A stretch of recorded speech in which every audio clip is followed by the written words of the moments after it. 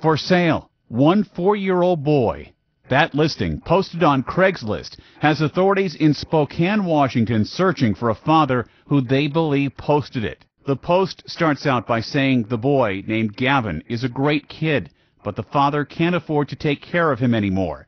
The father, who goes by Rick, writes the boy loves playing with balls, but doesn't really like to play with cars and refuses to eat vegetables. The post says Gavin doesn't fuss very much, but when he does, he's put in a closet until he stops. Authorities think the listing is for real, and officials at this crisis nursery say the father should have reached out for help. If this dad would have called us, we could have afforded him some time to think through this, if this is something he was really interested in doing, helping him find the resources to get there if he needed to, or buy him the time to pull together the other things that he needs. Amy Swanson says many parents in situations like this love their children, but find themselves at a breaking point because of a lack of resources. When parents are overwhelmed, they make choices that aren't always in the best interest of their children, or they think it's in the best interest of their children, and it turns out not to be.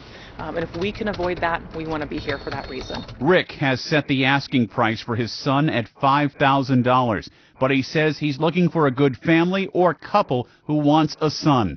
The post says he won't just give him to anyone. Authorities have secured a search warrant to help in the investigation. Ed Donahue, The Associated Press.